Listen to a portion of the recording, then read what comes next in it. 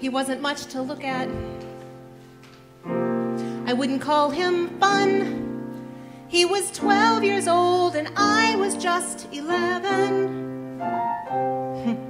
My friends thought I was crazy, but my innocence was won by the boy who introduced my heart to heaven.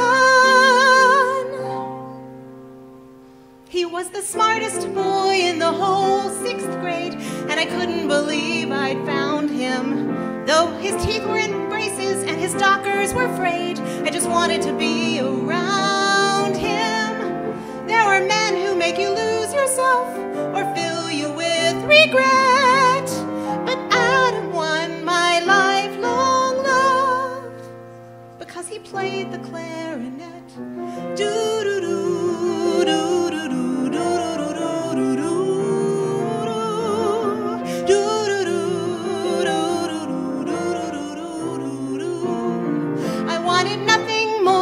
Share a stand with this prodigy of perfection.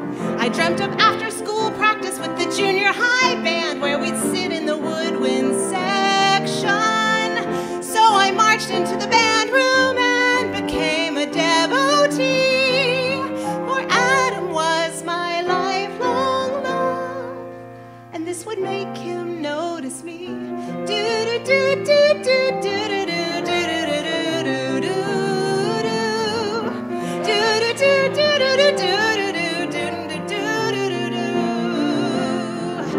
Oh, how I practiced. God, did I suck. Adam gave lessons. I was in luck. All the scales he made me learn by heart. I had never seen him look so cute. I told him that his music was an art.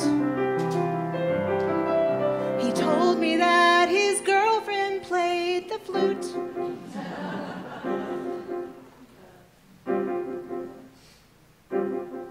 I was the dumbest girl in the whole 5th grade, and now everyone else had seen it. I announced I quit the band. My decision had been made, but I wished that I didn't mean it. For the music had a hold on me, much more than any flame. I knew I'd found my lifelong love, and Adam didn't mean a thing. The marching band was not for me, but in the choir I could sing. Do-do-do, do-do-do, do-do-do-do-do-do, dooby-dooby, dooby-ba-doo-boo-boo, boo-do-do-do-do-do.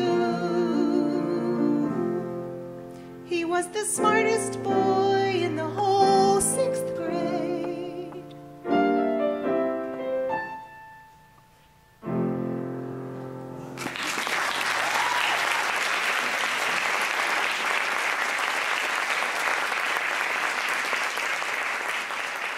Thank you.